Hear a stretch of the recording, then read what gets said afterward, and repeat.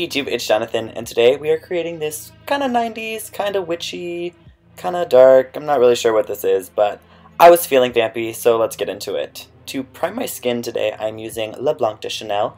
I didn't want to use any shimmer on the skin, so I'm using an illuminating primer that is not going to add any shimmer. I don't know how this primer works, but it just makes the skin look brighter and illuminated, but without any glitter. Once I have that applied, I'm using Studio Skin from Smashbox. I haven't used this foundation in a long time, and I cannot say that it's my favorite, but I wanted to use something I hadn't used in a while just because I saw it sitting in my drawer, and it worked well enough for this look. It's a little bit yellow for my skin right now because I don't have any kind of tan going on, so we're going to blend it down the neck and really blend it into the skin. To highlight around the eyes and the face today, I'm using my NARS Radiant Creamy Concealer in the shade Vanilla, taking that all the way up on the side of my nose, trying to get a little bit of thinness on my nose. My nose is so huge, there's not a really good way to contour it, but we're going with the flow. So once I have all of the areas that I want to highlight on my face going, I'm just going to take a damp beauty sponge. This is just a traditional white wedge, and I'm just pressing that into the skin. My sponge is dampened with a little bit of setting spray. To begin contouring my face, I'm using my Le Duo contour stick from Lancome in the shade Ivoire, and I'm using that to cut my cheekbones a little bit and blending that upwards, and I'm going to take this around my hairline as well. And once again I have that, I'm going to blend that in with that damp beauty sponge. I'm taking that and pressing this into the skin, moving it back towards the hairline. I don't want to bring this too far into the face. I want to keep it kind of localized. I don't want too much gray contour all over my face. Then to go ahead and set, I am using a giant powder puff and the RCMA No Color Powder. This is something new I'm trying. This is the very first time I actually tried it on my face.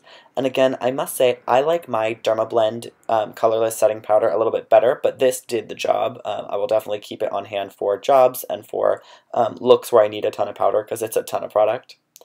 And then to go ahead and further my contour, I'm using my NYX blush in the shade Taupe.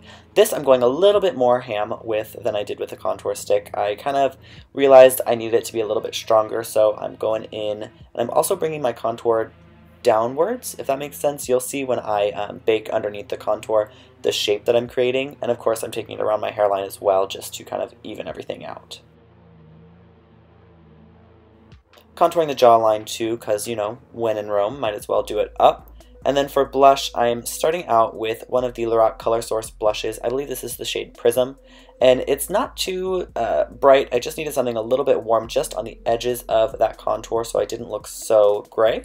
Then I'm taking the contour right in the corner of the nose where the brow and the nose meet.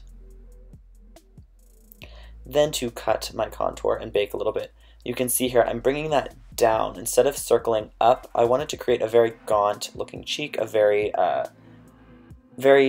what's the word I'm looking for? Very thin looking cheeks. And then I'm filling in my brows. I'm going a little bit darker. I'm using Anastasia Beverly Hills chocolate pencil.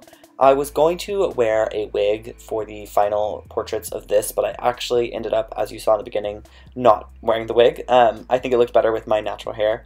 But anyways, just filling in my brows, kind of sharpening them up towards the edges, but still keeping the front very fluffy and wispy, making sure to brush it all into place.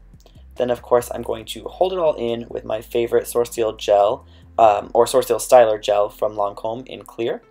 Then as a base, I'm going to use one of the Ombre Hypnose Stilo pencils in a light rose goldy kind of shade, just as a base color.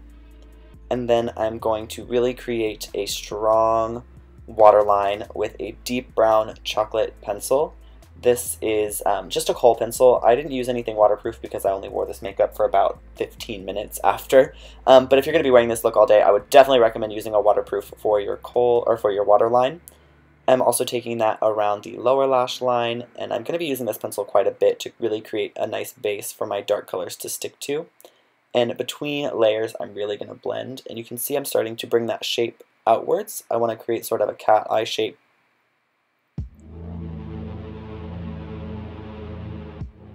Then I'm going to start bringing this across the upper lash line, and I want to get that right into the roots. Again, I don't want any skin peeking through the roots of the lashes. I'm going to start bringing this up onto the outer corner and through my socket line. I'm creating the halo shape for my eyeshadows with this base. Again, I want my dark black eyeshadow to have something really to cling to and be really pigmented on.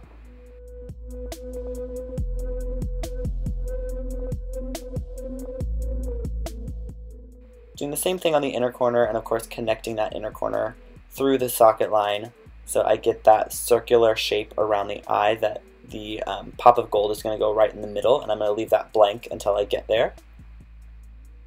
Then I'm going to extend this a little bit just because sort of a triangular shape on the outside corner suits my shape better. And the eyeshadows that I'm working with today are the Lancome Golden Frenzy palette. I'm taking the mid-tone brown shade just to blend the edges of all of this away so that I get a seamless, smooth transition. And then I'm going to dust away all of my bake, just because I forgot to dust it away earlier. And then we're going to move back to the eyes. And I'm taking that all the way in through where I started to contour the nose. I'm going to go back in with this and define that, make it a little bit deeper. And then I'm going in with the black shade on a small pencil brush and really packing that into the inner and outer corners and through the socket line. And I'm going to go in and do this and blend it and do this and blend it a few times until it gets to the intensity that I'm looking for. Feel free to build and blend to get the desired intensity for you. Then I'm taking this cream shadow. Oh my god, I have no idea what brand it is. It's from Australia. My parents brought it back for me when they went recently. And I'm taking that through the center of the eyelid and then using the gold shade from the lid to pop that on top. And then there's like this sparkly brownie gold shade that I'm just using to blend everything kind of on the edges and through the socket line. I really spent the most time on this eye because this is, as you all know, not my typical look.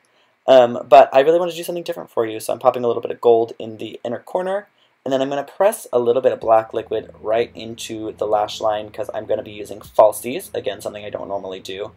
And this is just going to make the lash line look as intense black as possible. Curling my lashes, and then going right in with some Ardell Studio Effect. These are my favorite lashes. And then I'm going to make sure to hide the lash band again with that same liquid liner. This is going to cover up any glue that's showing. Then I'm going to really go in heavy with this mascara. This is like the heaviest mascara. I love it. This is Grandiose Extreme. And I'm putting that on my real and false lashes. For my lips, we're going dark. Might as well, right? This is one of the new colors of the Lancome Matte Shaker. It's called Dark Fiction, and I'm so obsessed with it. Look how beautiful that one swipe color. I'm dead. I'm going to go back to that same eyeliner that I used earlier. I just resharpened it so that I could get a nice fine point, and I am lining my lips and sort of creating a little bit of ombre effect.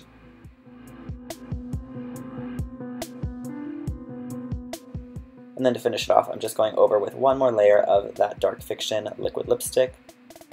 Throwing on a choker. Oh wait, we're not done yet. I forgot. We're going to highlight, but again, with no shimmer.